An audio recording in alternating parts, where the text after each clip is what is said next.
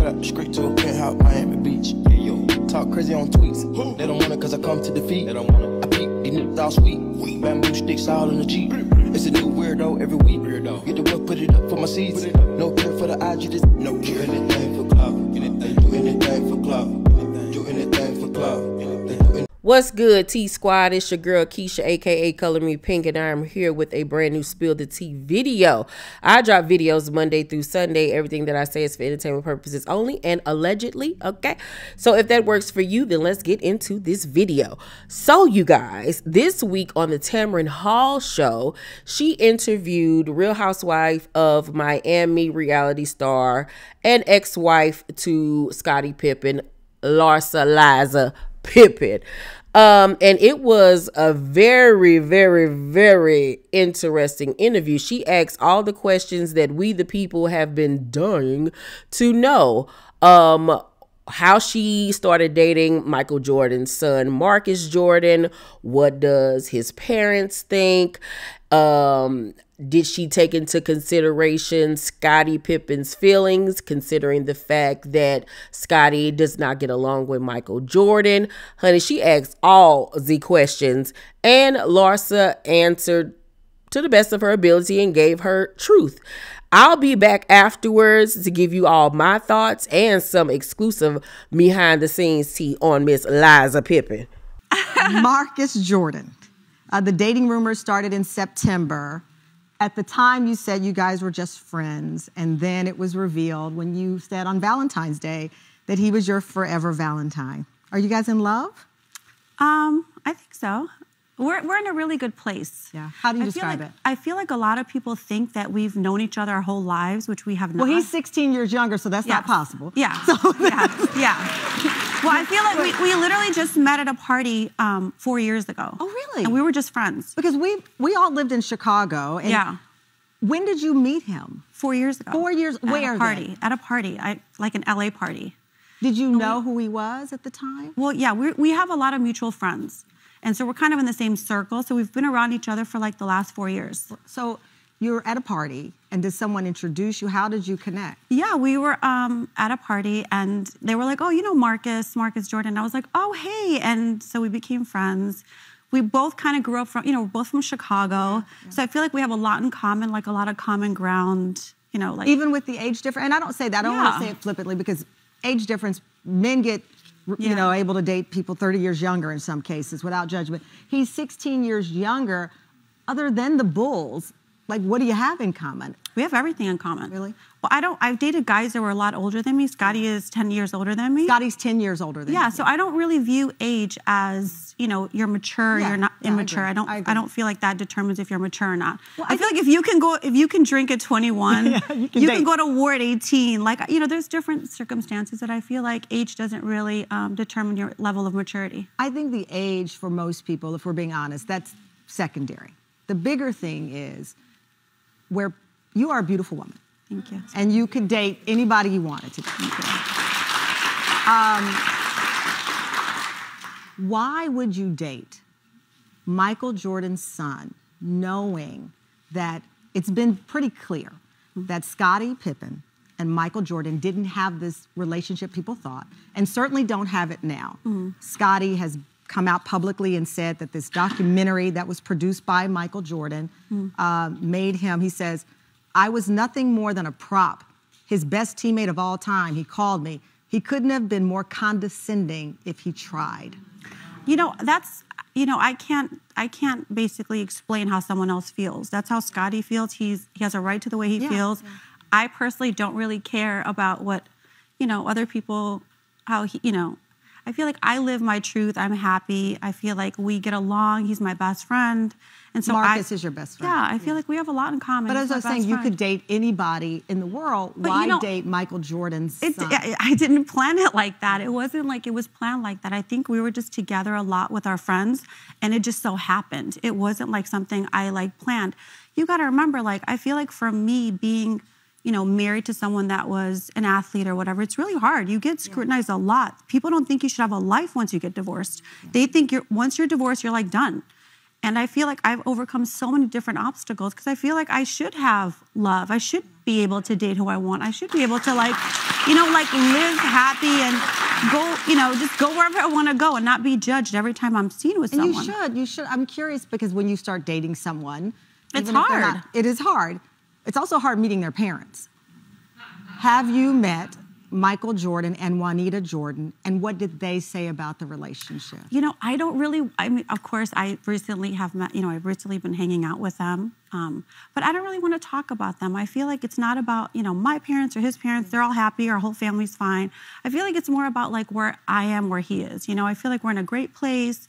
We motivate each other. We're really happy being together, and I feel like that's the most important thing. Well, I agree with that.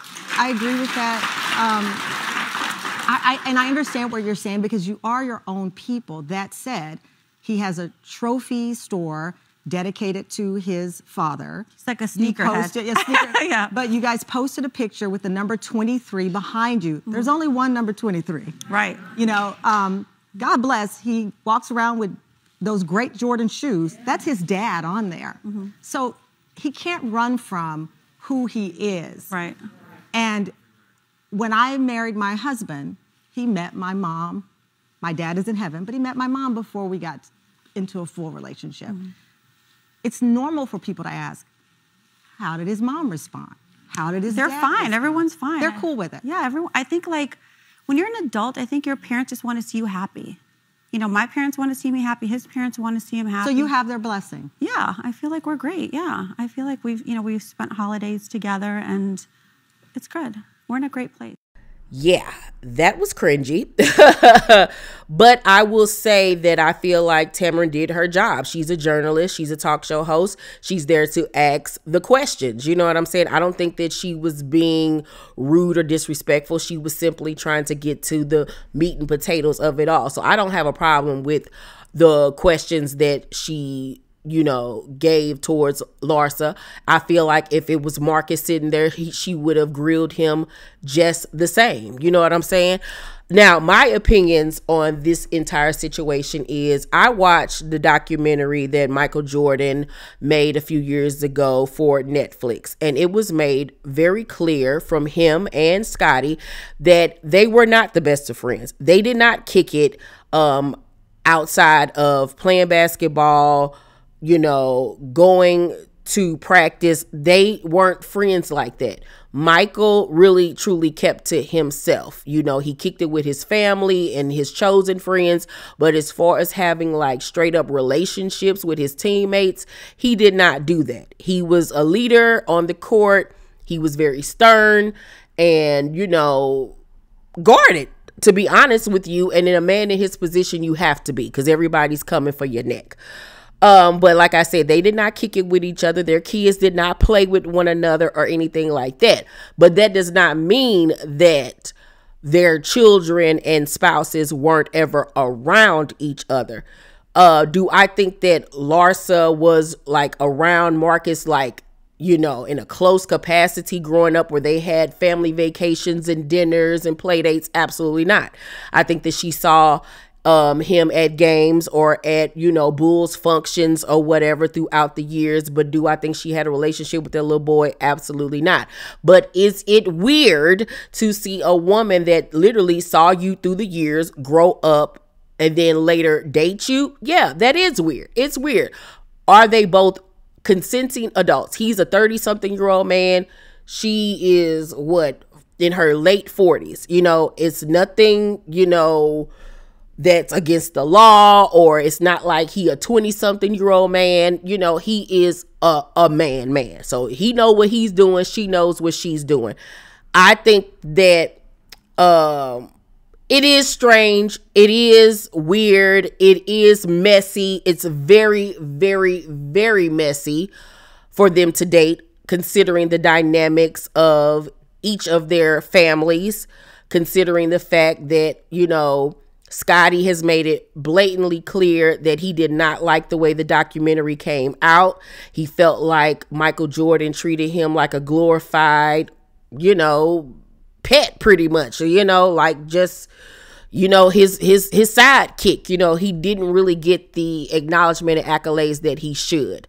And Scotty went through a lot when he was signed to the Bulls. He didn't get paid what he should have gotten paid. He didn't get the accolades that he should have gotten.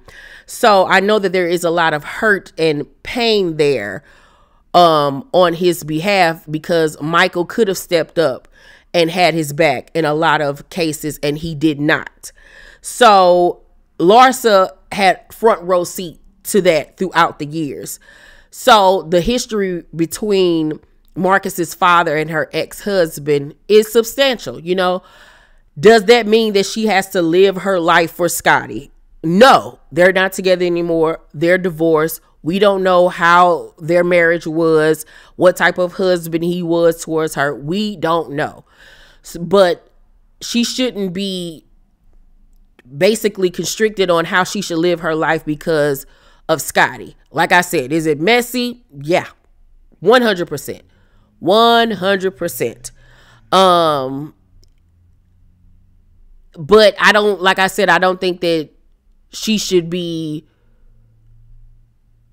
constricted on who she should date and who she can, you know, see. You know what I'm saying? Would I personally do it? I don't think so. I don't know, though, because I haven't been put in that position, but I don't think that I would, just because of the messiness of it all. You know what I'm saying? And at the end of the day, she has children, teenage children, young adults. It's just a lot that goes into the whole situation. Do I think that this is a relationship that's going to last? No, not at all. He's a 30-something-year-old man. Like I said, she's in her late 40s. I don't know if she plans on or wants to have children, but I don't see this being a forever situation. You know what I'm saying? I honestly don't.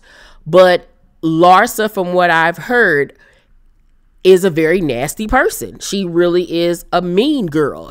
We've seen it on the reality show, and I have proof of her being a very mean woman to people that she does know and has been around and has had relationships with. So on TikTok, I follow a TikToker by the name of Olivia Joan. Now, Olivia is the granddaughter of George and Joan Johnson, who were the co-founders of Johnson Products. Johnson Products include Ultra Sheen and Afro Sheen. So she comes from a legendary, prominent Black family. And she details the story of her relationship with Scottie Pippen, because she calls him Uncle Scotty. They have a really close relationship. He's not her biological uncle, but she told the story on how her family and Scotty's family end up becoming very close. And she gave some tea on Larsa. Take a look at the video. Okay, so Scotty isn't my real uncle, but I'll tell you the story of how he got his name. So Scotty and my mom's relationship started when my mom was dating Michael Jordan. And that happened because Michael was doing some ads for my grandparents' company, Johnson Products. And, you know, it just was a good PR move to have the daughter of the company dating one of the best basketball players in the world. And in that time, I think they were together for a year. My mom and Scotty just ended up getting really close. Like, Scotty would, you know, ask my mom, you know, to help him out, and she would put him on ads just to give him some money. And they just started getting really, close. Of course, Michael and my mom don't last. My dad and my mom get married. They have my sister, and then they moved to Argentina. But even when my mom moved to Argentina, like, Scotty, my mom, and my dad, they all stayed close with one another. My mom loves telling the story of when Scotty was in Chile playing in a tournament. He called my mom, like, very homesick. My mom, without hesitation, gets in the car in Argentina and drives to Chile and, like, stays with him the entire tournament, cooks him, like, a home-cooked meal. And just to reiterate, like, their relationship is like brother and sister. Like, it's never been romantic. Neither one wants that. Like, it's always been platonic and just, like, caring for one another. This is me, who he's holding. That's my sister. We moved back to Chicago. Oddly enough, we moved like 4 minutes away from one another in Chicago, and we would go on family trips together. Like, he's just always been part of our life, and, like, has been just, like, an uncle figure. This is us in Disney World. That's Larsa before her surgery. Like, that's my siblings. That's my mom. My dad's the one taking the photo. And like, they weren't just close with like my immediate family. Like, this is a photo at my grandfather's 80th birthday party. That's Larsa before she had her plastic surgery. I don't like her. I was in Rolling Loud, and we were at her section, and I like say hi to her. And then she gets security to come over and remove me and my friends from her table. Like, she's so annoying. Now, this is how she treated this young lady whose life she's been in since she was a little girl. And she just dismissed her like she was nothing, like she didn't know her. Like, how old are we? Like, literally, how old are we? Like, she literally is a horrendous person, and I don't like her for that. So it just the whole aspect of it all is, like I said, cringy. It's messy. I don't think that the relationship will last. I think that Tamron did a phenomenal job with the questioning, because I think that these are questions that we all were wondering when we found out that she was dating Michael Jordan's son. Like, what are you doing? What are you thinking? Everybody's grown and of age, so they can do what they want to do. But if the parties involved went into this with malicious intent, then, you know, karma is a mug, and it will come back on you in ways that you will never, ever imagine. Now, regarding the part where Larsa said that, you know, his parents are cool, she's kicked it with them and this, that, I don't believe that. I don't believe that everybody's all hunky-dory about this and, yeah, oh yeah, you're just welcome with the family and oh my goodness, come on in. That's weird, bro. Weird. And you can't tell me that Michael, who is very blunt, or Juanita have not asked her what is going on here. Like, the ratio and everything of this is weird, and we got questions. I know my son is grown, but at the end of the day, that's still my son, and you're somebody who was married to my husband's, you know, teammate. Like, what, girl? Like, like, you can't tell me Thanksgiving dinner wasn't awkward. I don't care how old that man is. It's awkward and it's weird. It's weird, Larsa. It's weird. And like, I don't know what she's going through where she's like trying to reclaim her youth and hanging with these kids. I remember it was like last year, a year before last, she was seen one night kicking it with Carisha and them. And I'm like, girl, these kids are literally could be your children. Why are you hanging with kids? Like, I feel like she's going through a midlife crisis or something. Like, she's trying to look like Kim. She's changed the way she physically looks. She doesn't even look like she used to look at all. She looks like a totally different person. I don't know. It's just the whole thing is just to me. Y'all let me know what y'all think about this mess. What y'all think about all of this? Do you think that Tamra was being too harsh with her questioning? Because some people are saying that she was. I don't think that she was. What do y'all think about Larsa dating Marcus Jordan? What do y'all think about what Olivia Jones had to say? Let's talk down below in the comment section, you guys. Make sure to thumbs up this video, like and subscribe, and hit that notification bell button. I love you guys, and I'll see you on the next video. Bye.